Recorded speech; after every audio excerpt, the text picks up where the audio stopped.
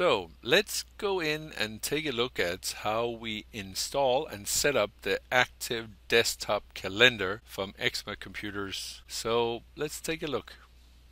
So now we finished downloading the files needed to install the active desktop calendar, and we should find that under our download folder. So if you go down to the start button, we go over here under documents. Up under documents, we'll see here when we get our Explorer up, not the Internet Explorer, but Microsoft Explorer up here. Then you can see here I have a folder called downloads, and when I click on that, you will see here that here is the files I just downloaded. The ADC is the 32-bit and the ADC 64-bit is the 64-bit. In my case here, mine is a 32-bit computer, so I will click on the ADC exe here to get started. So I'll click twice, and here it says security warning, blah blah blah. Yes, let's run it. And of course, when it is a Windows 7 or 8, then it comes up with this screen, the user account control, blah blah blah. This is an unknown download from the internet, and I'll override the security and say yes, please install. The reason I'm bringing in that little window over from the other screen is that because I have two monitors, the pop-up screens are coming up on the other monitors. So here we can see that it says here set up active desktop calendar, and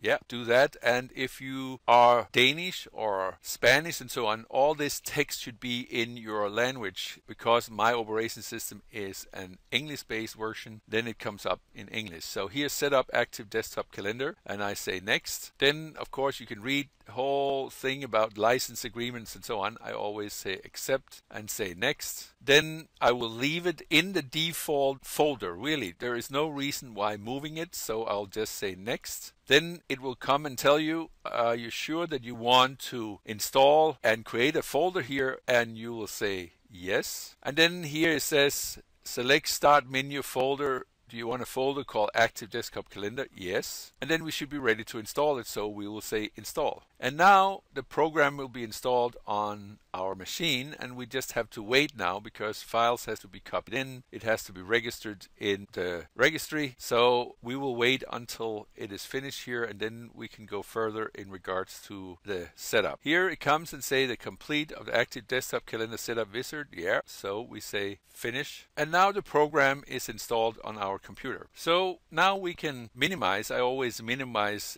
the Explorer when I'm finished here. And now we go up here and say active desktop calendar, because many times it gets put in here and it gets put in the all programs, where you can see that in here we have the folder called active desktop calendar, and in here we could start it from here. But many times it just installs it so that when you click on start you can see it already here. Many times what I do is that I drag it from here down to my quick launch bar here and plant it there if there's something I will use frequently. So let me just drag it down and place it in here. So let go, pin it there, and now I will start it up. So when it starts up, you will see a screen come up with the name on the program, and then it comes up with the active desktop calendar here. In my case, there came more windows up, but like I said, I have multiple monitors, so some of the windows are coming up on the other monitor, and that monitor is not recorded. But here you can see, here I have the calendar, here I have the desktop calendar. That was the installation of active desktop calendar. So in our next video, we will look at registration of the active desktop calendar. So I'll see you then.